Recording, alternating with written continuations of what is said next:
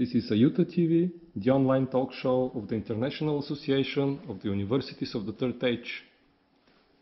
We are in Ukraine, where a workshop was held with international participation, and now Professor Francois Vellas, the president of the University of the Third Age in Toulouse and president of the International Association, will share with us his impression. Professor Vellas, this was the first of its kind workshop on senior tourism in Kyiv. And what is your impression about this event?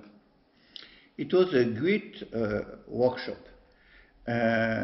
We could have a very important communication about senior tourism. What is senior tourism? How to implement senior tourism? And how to bring together a University of Third Age and the national network of University of Third Age with the chairman Arthur Orbowitz did a great job to have a lot of UTA during this seminar, as well as professional for tourism.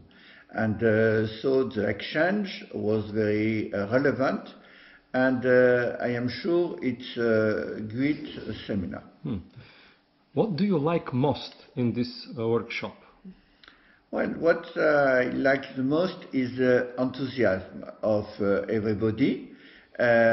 Mainly the enthusiasm of the senior students that were very pushing every speaker with questions and with comments, and so I think we can improve with this kind of exchange the contents of the not only of senior tourism, but mostly about what we are doing between UTA and professional of tourism, because you know that we are on an innovation progress.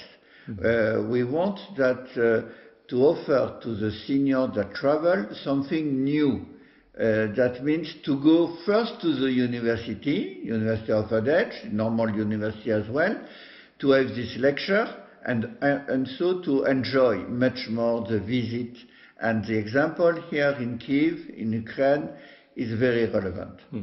You said it was a great seminar, but on an international level, it's important to have more and more workshops like this. Yes, because we shall have next June, for the third time in China, in Yantai, the World Senior Tourism Congress. So this World Senior Tourism Congress need to be prepared a long time in advance. And the European regional seminar here in Ukraine is exactly what is a good preparation for that, but as well it is an important step for the development of senior tourism inside Europe with the example of Ukraine.